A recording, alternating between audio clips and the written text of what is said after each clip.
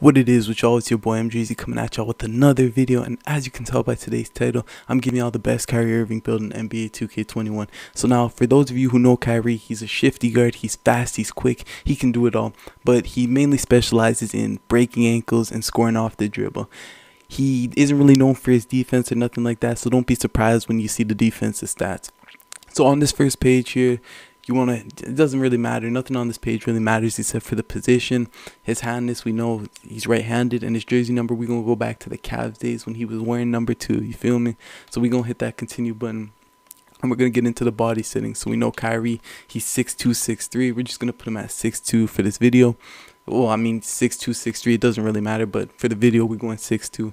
And his weight, he's in the 190 to 195 range. So now, his wingspan, it's going to set you at 67, but you're going to want to take it down to a 63. See, the only thing that's really affected is the driving dunk, the standing dunk, and the post control, along with the defensive stats. But again, that doesn't matter because Kyrie, he's not really a dunker, and he really has no defensive rebounding stats. He's a shooting, playmaking, and he's got all that speed and everything. So when it comes to his body shape, it really doesn't matter. If we're going solely based on Kyrie, you're going to want to go compact or slight. I'm going to go with compact for this video. Y'all can follow that. And now when it comes to the attributes, you're just going to want to follow along what I do here.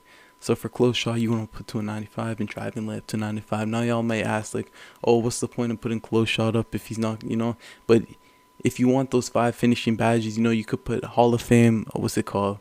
Fearless finisher, because that's what Kyrie is. When he gets to the lane, he's scoring anytime. So those are the only 2 things you're going to want to touch on finishing, because again, he's not no driving dunker, not really standing. He doesn't do no standing dunks. He has no post control, you feel me? So when it comes to shooting here, you want to crank the mid-range shot and you want to crank the 3-point shot. You can see right here, you get 10 available badges. That's weird how you have to take the free throw all the way up to get 30, right? But you don't want it at 30. You're just going to want to take this down to about an 80 where you get 26 badges, or actually, you know what? No, you want to leave this you want to put this at a 75, 76 area. We'll get back to that. But when it comes to the playmaking here, you want to max your pass accuracy for right now, your ball handle, and your speed with ball. Now you see you get 30 playmaking as well. So what you can do here is take it down. Your pass accuracy, it really doesn't matter. Your pass accuracy does not matter at all. So you could take this down. You could take your pass accuracy down to an 80, get your 24. You could put it up to 81, get your 25.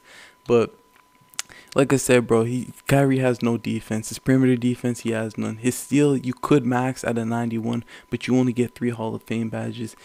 Or no, you can only get 3 Hall of Fame badges, but you get no badges at all. So in this case, there's really no point in adding a steal. His speed, you're gonna want to put at a 93. His stamina, you want to put up, because stamina is critical for park games, and you're gonna want to put his acceleration up to an 81 as well. So now we have a few extra badges we can tack onto the defense if we want to. In this case, it really doesn't matter what you do with them. You feel me? Because you can't put anything more on playmaking or shooting. The rest you could do is put it on finishing, get another 6, or what you could do is just tack them onto strength or vertical. So we'll just go with vertical. So now you see you got 5 finishing, 24 shooting, and 25 playmaking. 25 playmaking badges. So we're just gonna want to go ahead and continue here. And when it comes to choosing your takeover, Kyrie, man, this for your primary takeover, you're gonna want to do ankle breaking shots or easy blow-bys, because Kyrie, he's so quick, you just get those blow-bys. Although you are not big, so it might be harder to get them blow-by animations. So I would go for the ankle breaker. The ankle breaking shots is my primary, and finishing moves, we'll go with for our secondary, we're gonna go with easy blow-bys. And then we're gonna go on and continue here.